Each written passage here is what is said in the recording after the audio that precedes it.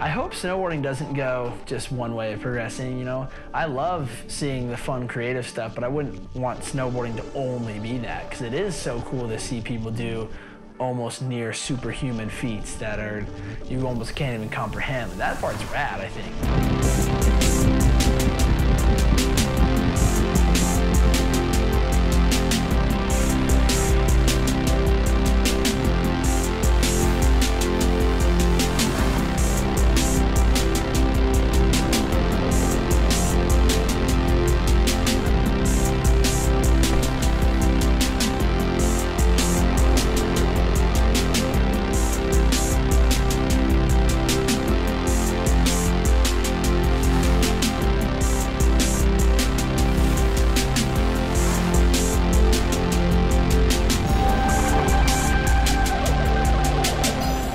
One side you have people doing more spins, more flips, and that's an awesome way of progressing on.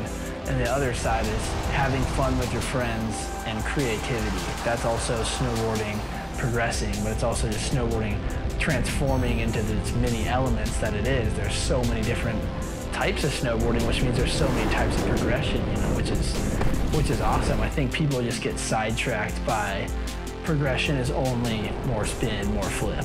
There's these new kids coming up, and there's this new generation that's getting influenced by people like this. And you know, it's like Nick Baden and Marcus Cleveland. They're doing all these tricks that, first of all, we never even thought were possible, and they're doing them with different grabs. They're doing them off knuckles and butters and everything.